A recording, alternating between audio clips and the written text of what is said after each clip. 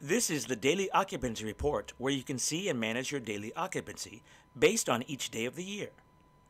At first glance, you can see the daily occupancy in the bar graph. When I hover over certain points in the bar graph, you can see relevant information being displayed. On the upper right, we have your filters button, where you can filter by month, year, rentals, and sources.